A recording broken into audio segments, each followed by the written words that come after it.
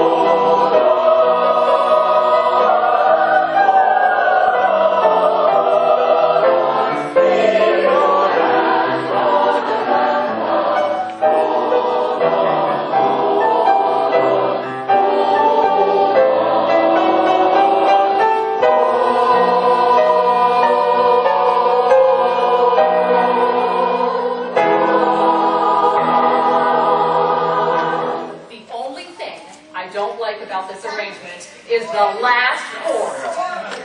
I would change the picardy chord at the end. I would revoice it and keep it in minor. You can do that. You can do that. There's a 4-part women's of this as well. That is also wonderful. I think you can tell from the 3-part, the richness of that 3-part ladies in there, the women's setting of that.